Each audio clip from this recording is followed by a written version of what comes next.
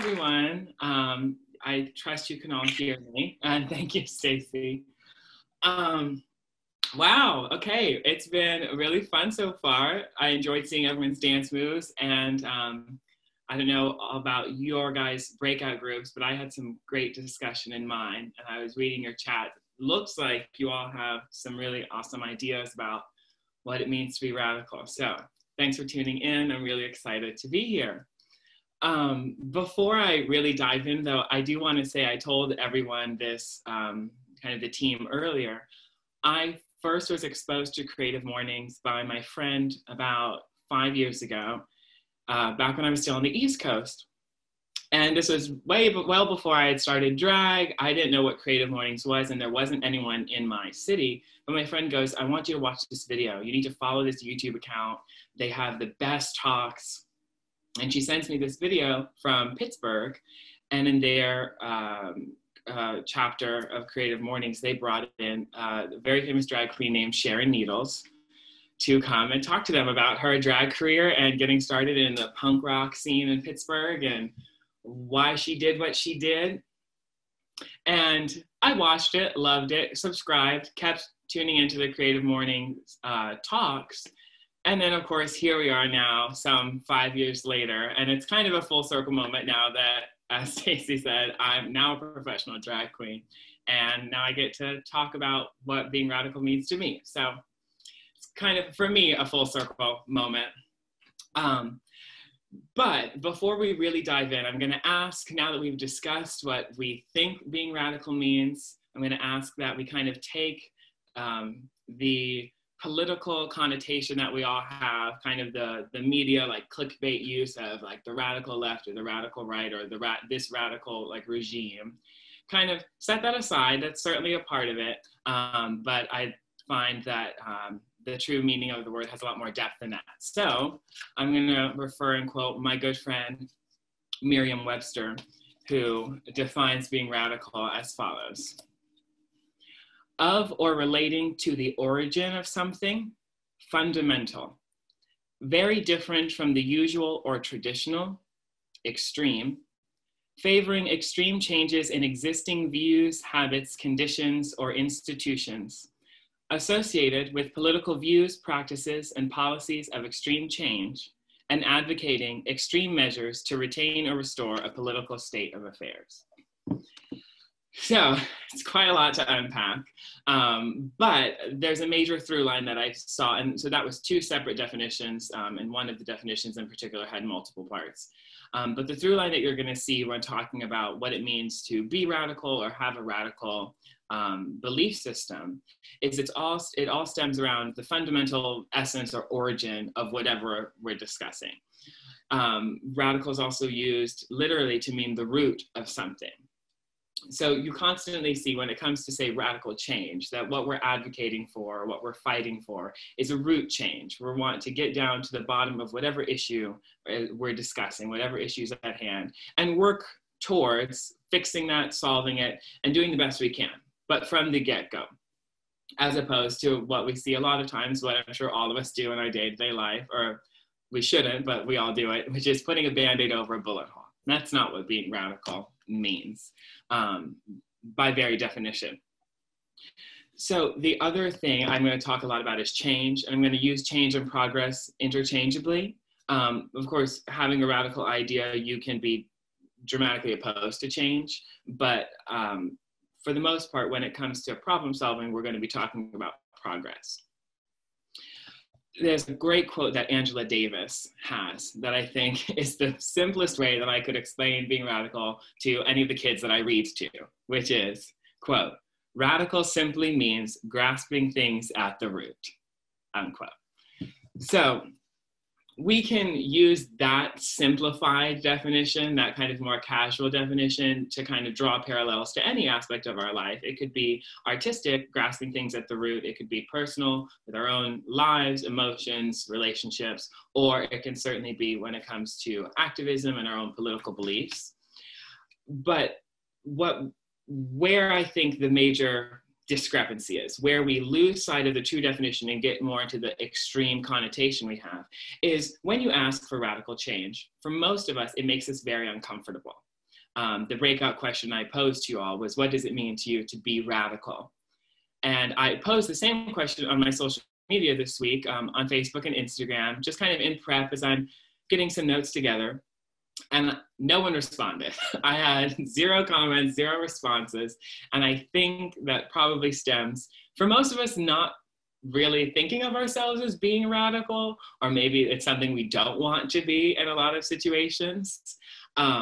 Because when you ask someone for radical change, that intense scrutiny can make someone uncomfortable, because what you're asking for is a complete paradigm shift. You're asking someone to recognize that there's an issue first. And as I'm sure we're all aware of, none of us like doing that. So you have to first acknowledge that there's a problem. A lot of times it's a problem that runs way deeper or extends into many aspects of our life, probably many more than we anticipated. Recognize it, get educated on it, and then you have to completely reject that way of being, that institution or that societal norm. Deal with the discrepancies that you're going to deal with of rejecting such a pillar, in your life, and then working through getting back to present and then continuing to progress past that point. You're asking for a paradigm shift, and that makes a lot of people uncomfortable. So we'd rather just put the Band-Aid over the bullet hole. What I think separates being a true radical from having a radical idea, and we talked about this in my breakout group, is you can have a radical belief, but what makes you radical is putting the work behind the belief. Because so many people won't, and so many people are just content, even if something doesn't serve them, they're content with just turning the blind eye and letting society continue or letting their lives continue without asking for or fighting for meaningful change. We all do it.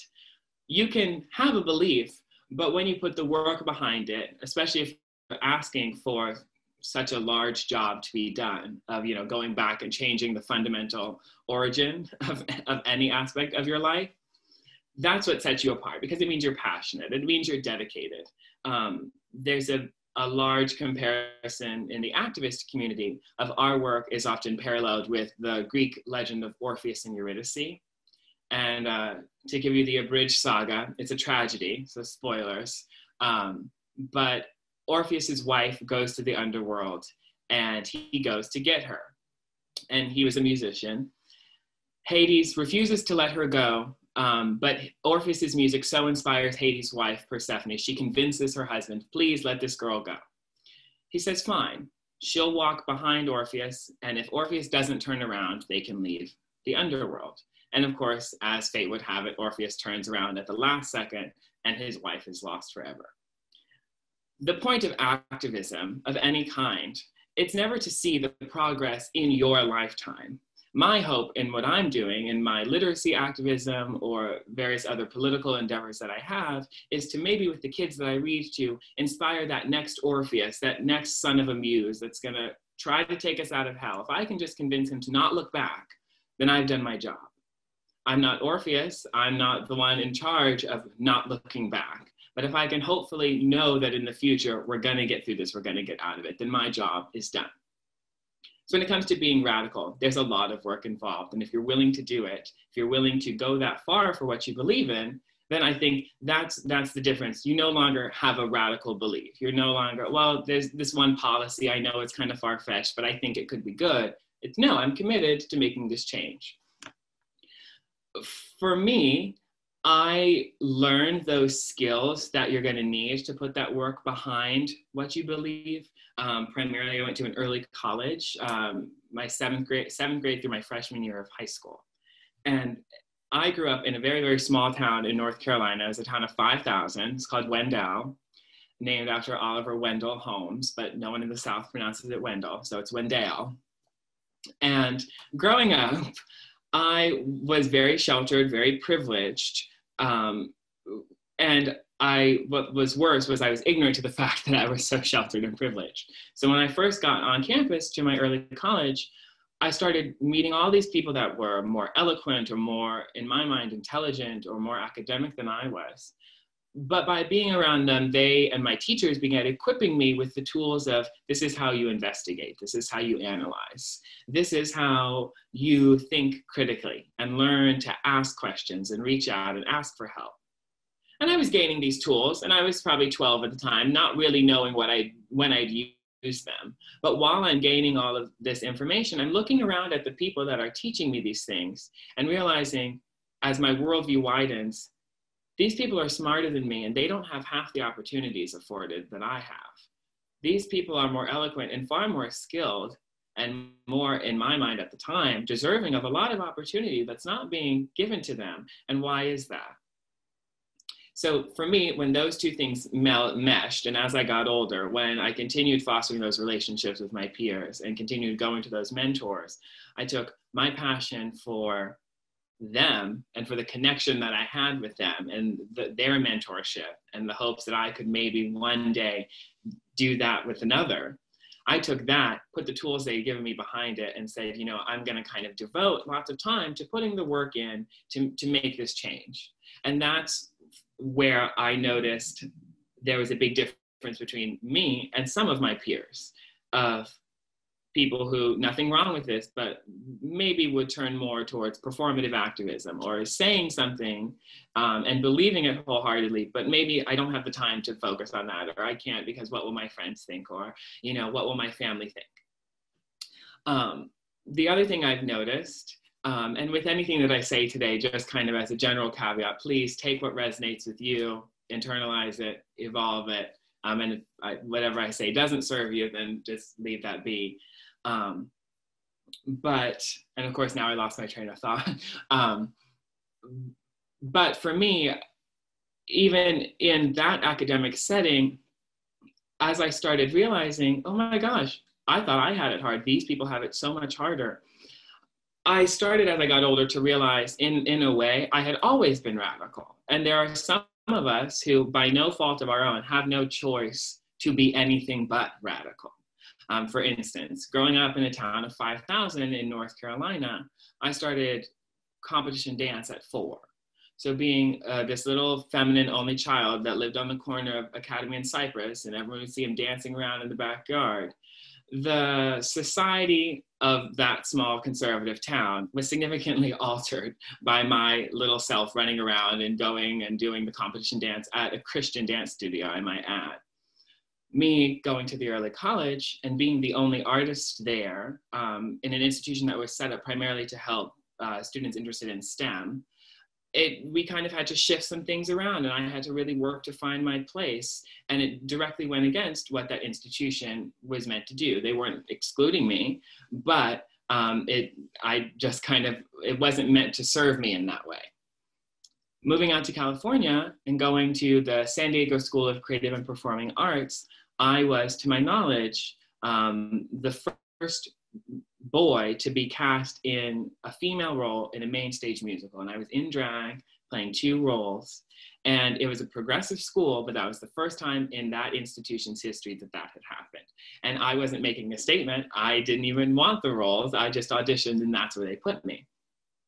So for some of us, it could be, you know, being a working, you know, independent single mother. That goes directly against what society tells us, you know, motherhood should look like. Some of us don't have a choice but to be radical by our very existence of living our life and being out and proud about it. Other people, not so much, but that I give them all the more kudos when you can sit above certain issues and still be willing to get down to the nitty-gritty of whatever particular topic is weighing on you, and then agree that you're going to work towards that progress in the future.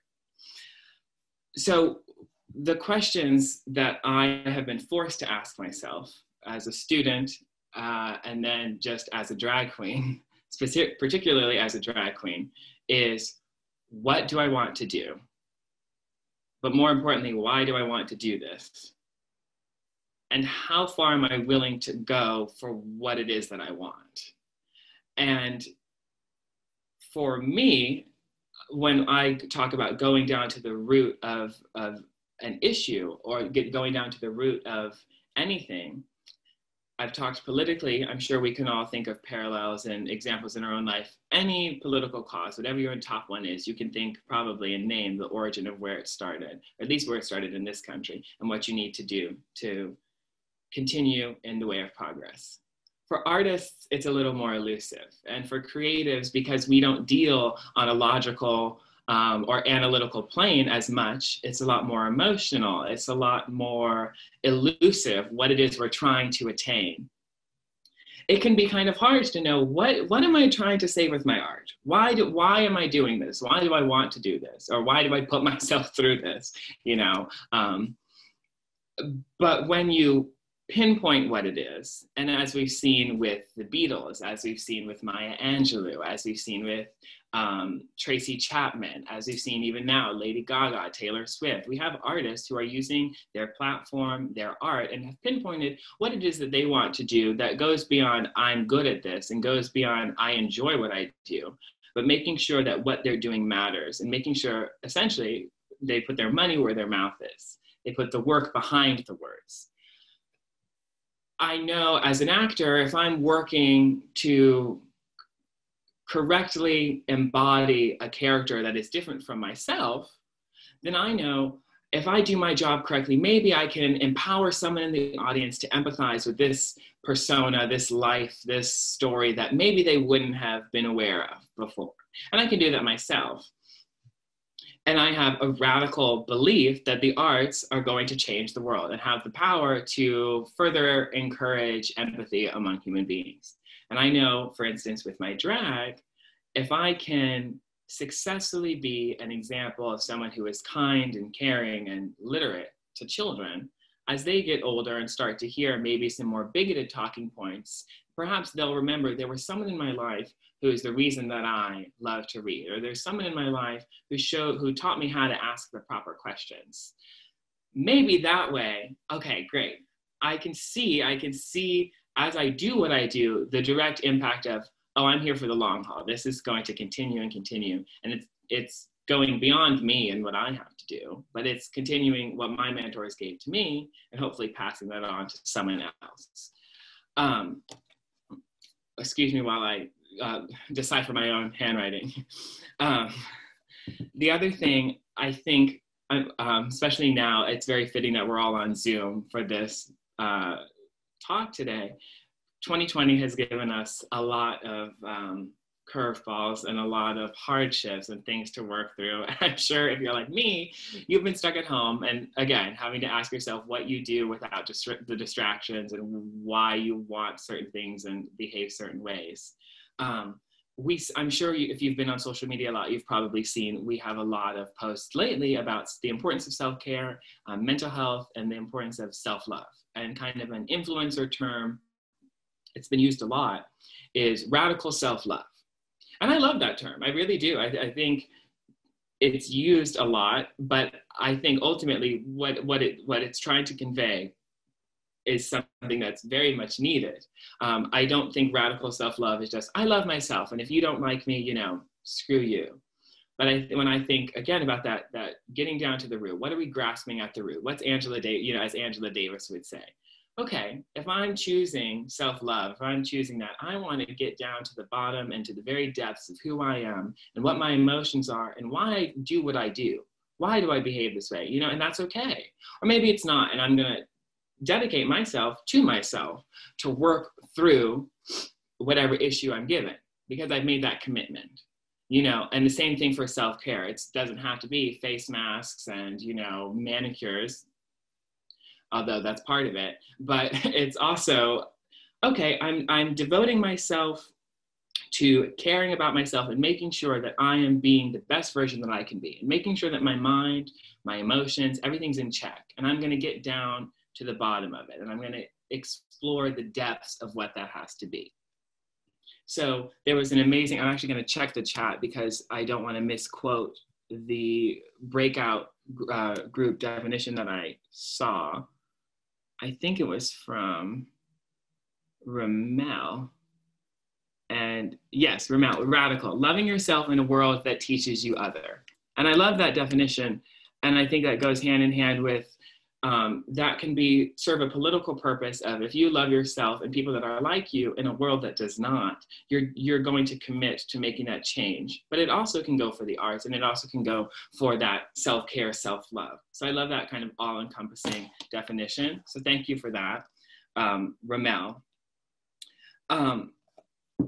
The other thing about being radical is the synonyms we see, or the kind of the through line words, are origin, fundamental. You see change a lot. You see political views, progress. These are kind of these words you see in any definition you look at, dictionary.com or Cambridge or Oxford, whatever. But one of the synonyms that came to me last night after I kind of typed up my notes and everything was caring, care. When you're radical, the thing is, even if you take it to the far extreme, when you're willing to go so far for what it is that you believe in, personally, artistically, or politically, you do it maybe not even out of selfishness. I'm sure that's part of it, but you do it because you care. And a lot of times, the things that would easily, like, medicate our own, worries or fears would be that Band-Aid over the bullet hole. Because looking at your own problems is hard, and looking at the problems in society, especially the grand scope of systems that have been in play for hundreds of years, it's really daunting. It's a lot to ask yourself to commit to doing, but you do it because you care and you're passionate about it. So when I think or call myself radical, I don't think, oh, I'm extreme. That's not where my mind goes. My mind goes, well, I care. I care deeply about what it is that I want to do and the work that I want to do. So I'm going to commit myself to make sure that happens because I'm passionate about it. And again, passion is one thing, having that belief, but it's the work behind it of, we're going to dig down. I love literally the word root, because in my mind, when I think radical, I think of someone clawing through the soil to get to the root of this tree. A tree that you want to see the fruits that it's going to bear. And you love the tree, and you want other people to enjoy all the fruits of this tree, but maybe something's wrong with it. Maybe there's just something that's off, and you want to make sure that you know what it is.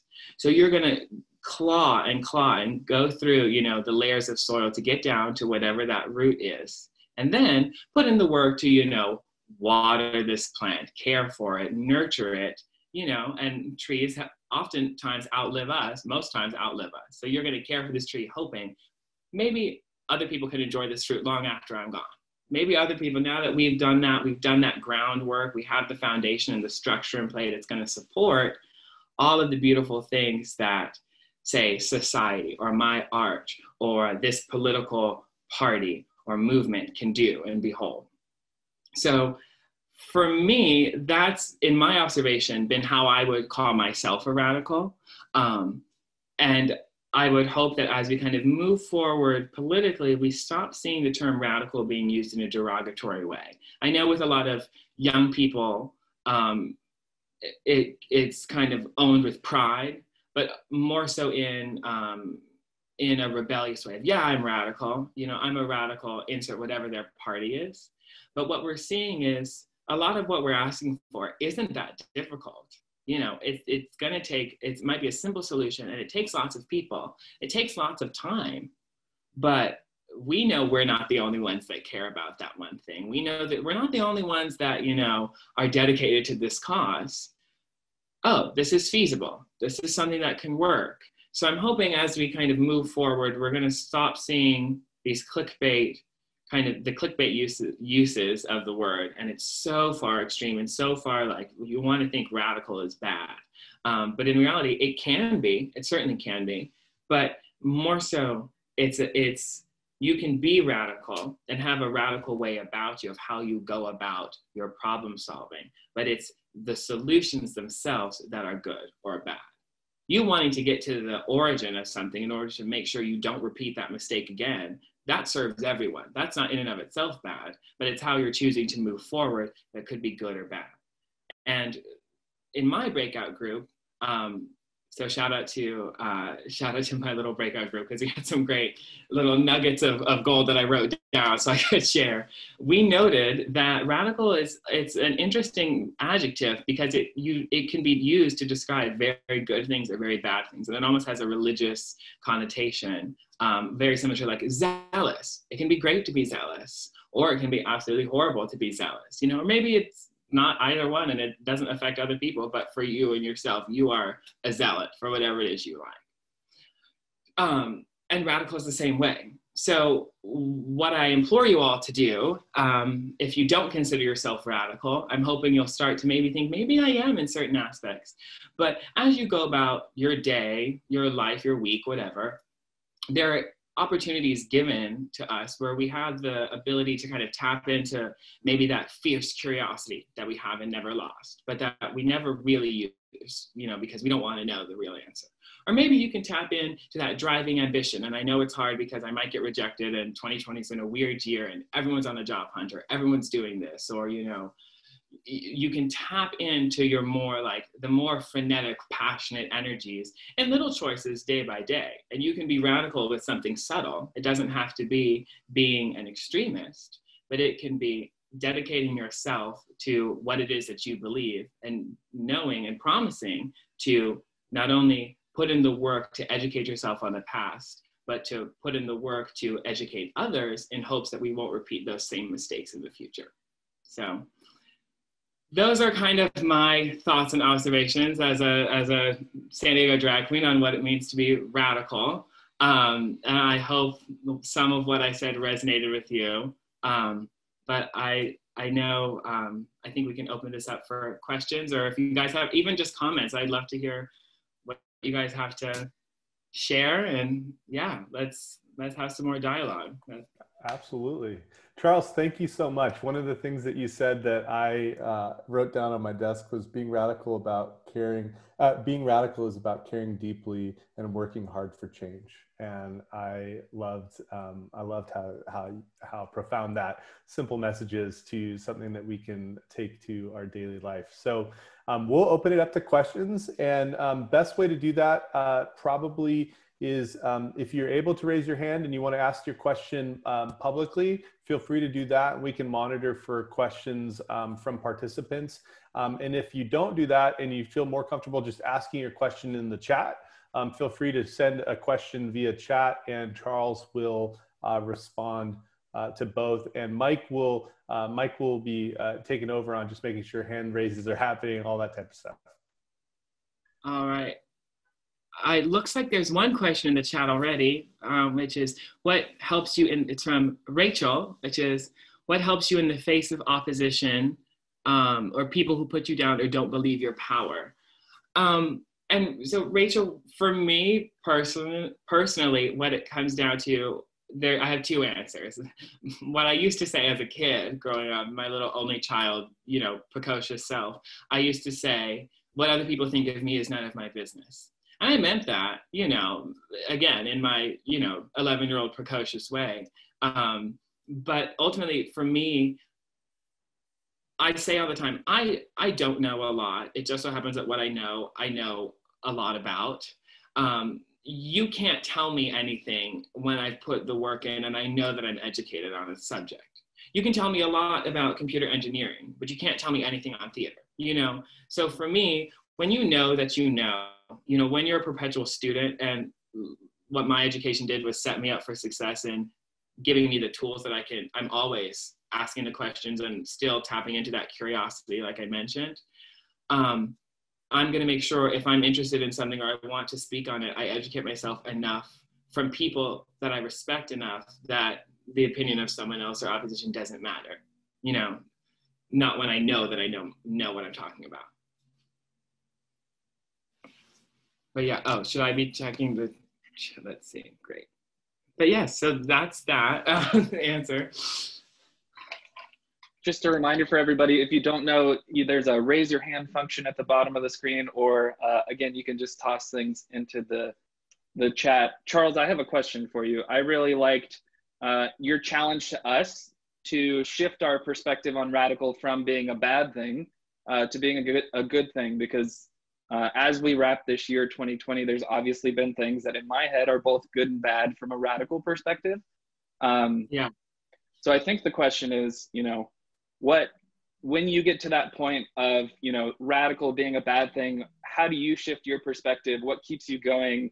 How do you keep from being discouraged? And then what's that opportunity for change for you? Oh my God. Okay. For me, so I hope I'm answering the first question. I'm hoping I'm understanding your question, that I'm answering in the correct way. My own personal radicalism and what I've chosen to dedicate my life to, or like what I, you know, my work to, I never find it reaching that that place of extremity. You know, maybe it's because it's primarily dedicated to the arts and I can't get enough of them. But when I'm surrounded by just polar like extremities just outside, it could be in like a relationship or like personal life or like politics, it just it helps to like stay as informed as possible. But this is going to sound, I don't want this to sound apathetic, but for me, I've resolved myself to the fact I might not see the change that I want in my lifetime, you know, and that's okay. But it's celebrating those small, subtle moments of radicalism, those small, subtle wins of like, okay, you know what, maybe the perfect society that I want isn't gonna materialize, but look at this great win that we have for the arts community, or look at this great win I have in local politics in San Diego, or I just had this, you know, I've worked through this in myself, and now I'm a little better at my patience. It's like finding those subtle, you know, those subtle victories or those subtle opportunities, because they'll ripple, you know, and they'll overlap. And that's kind of what keeps me going, because it can be very daunting when you look at like what it truly would take for like, say, a paradigm shift. Totally. Yeah, that's great. I think our dancing ambassador's got a question for you. Jordan. Hi. Hi. I just wanted to say that I really resonated with the very firm statement that at times, you know, you just don't have a choice but to be radical. It is what it is. You are what you are, and it's just that. And so I wanted to talk about the discovery that something that was very natural to you was radical to others. Like, have you had that type of experience and that type of awareness? And what was it like for you? Yes, I did. Sorry. Yes, and one of the first moments, so I'll just tell the story. There's no better way, which is first day orientation, 7th grade, all boys, early college. I'm in my uniform, I have my tie and my blazer, you know, I had, you know, my hair cut, freshly done, and we had to go around and write things on other people's backs. There were pieces of paper on our backs, and it was all anonymous. So, and I got no negative things written on my back, but every time I would write something on someone else's, I would draw a smiley face. I didn't think anything of it. Well, to a bunch of 12-year-old boys, that immediately screams, as I was told, gay wad. And I wasn't even told in a negative way, to be honest. I was walking down the hallway with someone and he was like, well, blah, blah, blah, blah, blah. I mean, you know, you're a gay wad. And I went, what? At that point, I didn't know I was. Like, what? Well, no, there's nothing wrong with it, but you are. Oh, okay. And then I was lucky that I had family that just kind of supported what I did, and I was an only child. So I didn't have any other, I didn't have any ways to measure myself against my peers.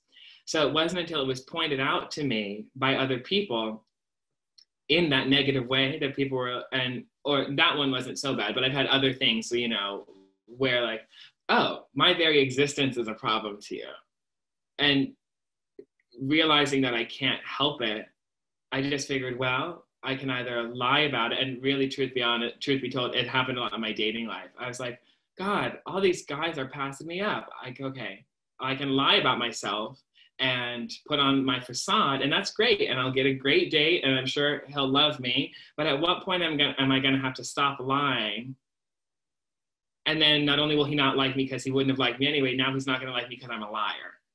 So I was just like, well, I can't change it, so I might as well weed out the people that I wouldn't want in my life anyway. And I just let my very existence do the job for me. That's awesome. Just checking out some questions in the chat, Charles. Our good friend Cheryl's got a question. What books do you recommend for adults and also for children? Oh, oh my God. Okay. Well, you can't see it. I'm looking at my bookcase right now. So for children, there's different things, but I love all of the classic fantasy books. I'm talking maybe more middle grade, and I think it's really important that kids have an escape. So I like the Chronicles of Narnia, for instance, or Wizard of Oz, or Alice in Wonderland. I think for me, what inspired my love of reading was that ability to escape. And kids, I like to honor their intelligence. You know, I know that they have their own little struggles and drama, and they want to escape that. For children, small children, there's a great series, and I can't remember the author, that I have to double check, but there's a book called Rosie Revere, Engineer. And that series has similar titles about so-and-so who is a like veterinarian, or this child who is, and it's all about like kids working in STEM. And I find it really inspirational for like elementary school age.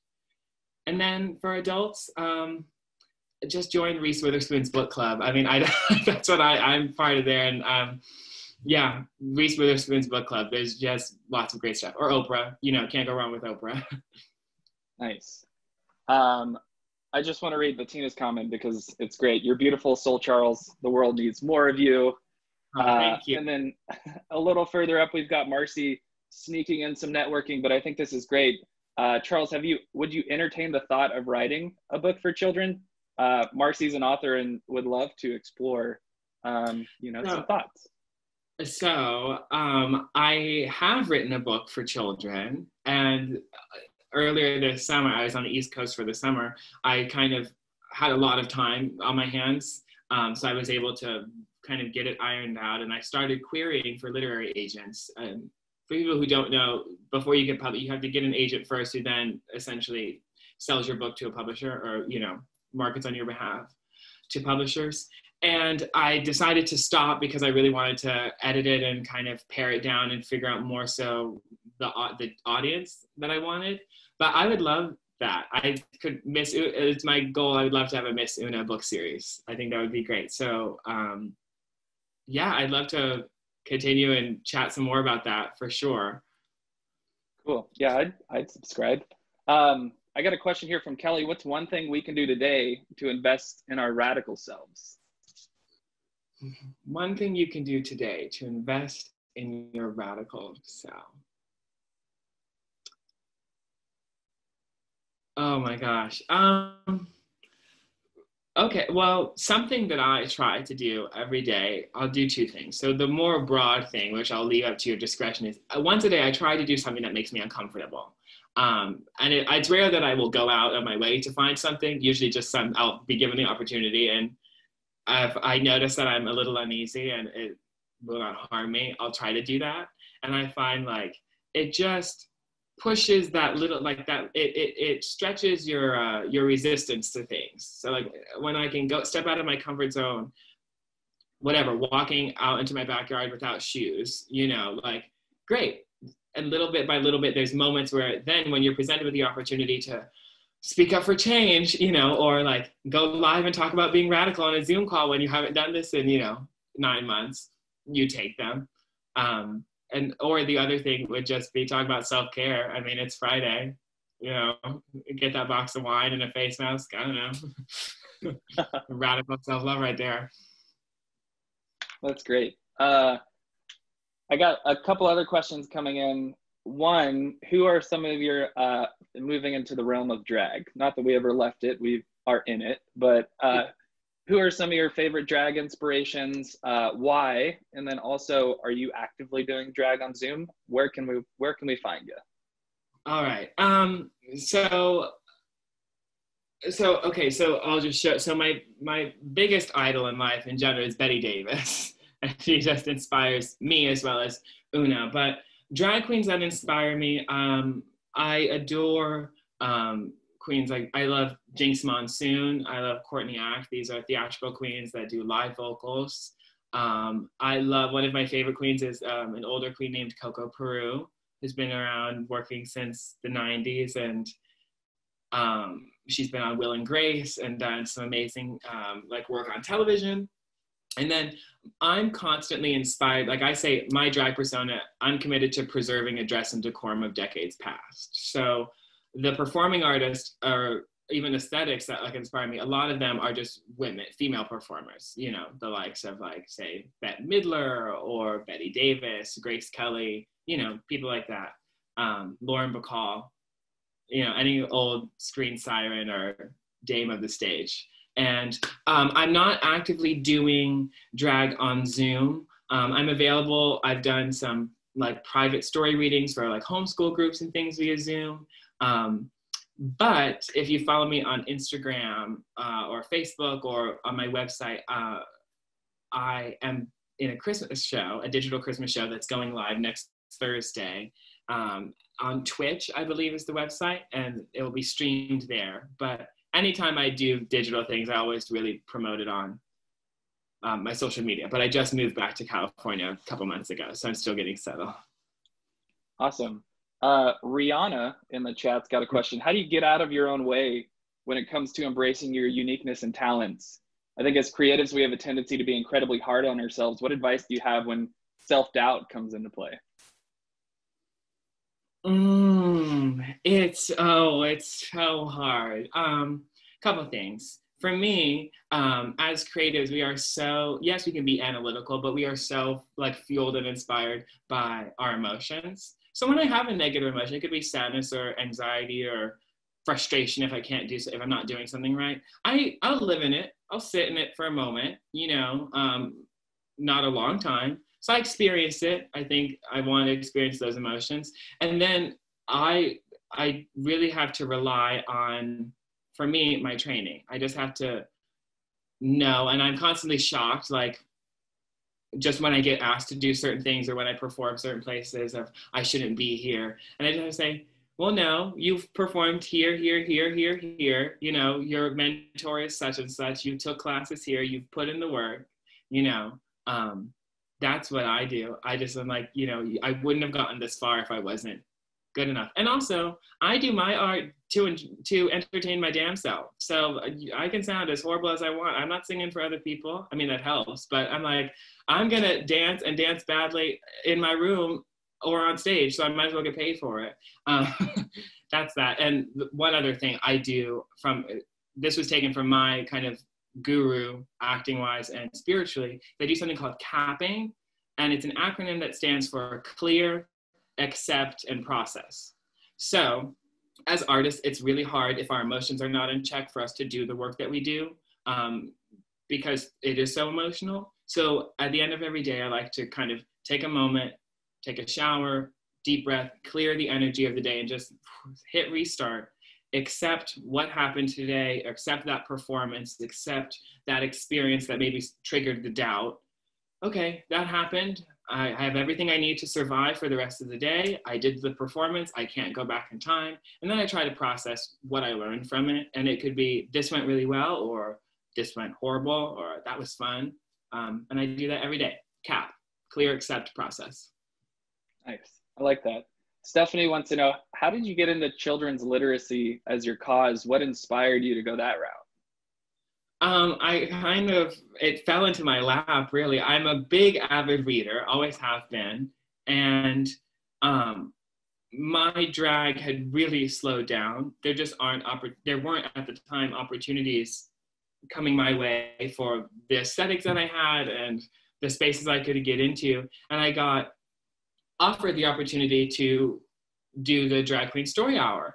And previous to that, I had done private musical theater coaching. So I knew I liked working with kids, but I was offered the opportunity. And after my first reading, it just went so well. We had so many kids there, and they were all I was kind of very impressed with how well behaved they were and engaged in reading they were, that anyone that works with kids, I'm sure, can agree, like watching kids follow along to a story, or like watching kids be genuinely surprised, or like genuinely engaged and wanting to know how to sound out things, and like rekindled like my, like, oh, I love reading. Like I love all being able to go places and being able to teach myself stuff and like realizing, like getting to relive that. And it kind of, I fell in love with that. So then it just so happened no one else is doing it. So I decided to just do it myself. That's awesome. I think we have time for a couple other questions in case anybody has one that they want to raise their hand. I got Katie with a hand raised. Katie, I'm going to ask to unmute you, and then you can ask away. Hey. Hi, So, Katie. Hi, I'm curious if you have any memorable or like profound moments from your experience of reading to kids. Oh, I have a lot, just on a kind, so I have very sensitive eyes that water all the time. And especially like with drag, you know, when there's glitter and lashes and glue, and they just get really sensitive. So something that happens every time I read is children will ask me if I'm okay, because I'll be reading and my eye will start to water, and they'll think, like, I'll be reading like Dr. Seuss, and it's like so impacting me that it's making me cry. And so I have that happen a lot. Kids ask me, are you okay? Or like, it's okay. Or, you know, don't cry. But in particular, and I'm sure she will end up seeing this. So shout out to Alex, who is one of the branch leaders for Drag Queen Story Hour. Her son, Henry, is like a dear friend of Miss Oona's. And it was after the first reading that I did. The second reading that I went there, he walked all the way up to the front in the middle of me reading a book, and all the kids are seated, and he stood right there, like right in front of the book. And there's a picture, I'm sure, of like many that exist, of like, you cannot see the book because his head is this far, and he just stands there. And Henry, sit down, and he will not budge. He is so engrossed with the stories that it's just, in my mind, I know, like, it's just Henry and the book, you know, and nothing else in that moment. And it repeatedly happening. That was one of the best. Awesome. Well, I think one last question and I'll wrap up. I'm with Bill in the chat, and he says, I gotta know, what's on your vision board, Miss Oona? Oh, my vision, oh, wow, let me show you. It's fair, this is kind of embarrassing and fairly straightforward, but my best friend gave me this.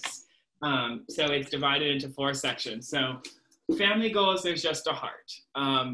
This is just kind of indicative of my friends, my family, just that I exist in love and kindness with them. Health and fitness goals, I'm trying to work on those squats. So I drew a peach. I don't know if you can see. My career goals, I wrote full-time queen. Prior to the pandemic, I did have a day job working for a theater company, which I loved, but I'd love to be a full-time performer. I wrote 1,000 followers for Oona, and I wrote cabaret. And I wrote a cabaret show that was going to be performed in in May, and then the pandemic happened. Travel goals is a question mark because I don't know where I'm going. And the words to live by are, act like you belong and the world is yours. So this is shout out to Jesse, my friend, who gave me this. Nice, that's awesome. I think at some point in our lives, if we don't already, probably should coordinate our own versions of vision boards, you know, to speak things into being, right?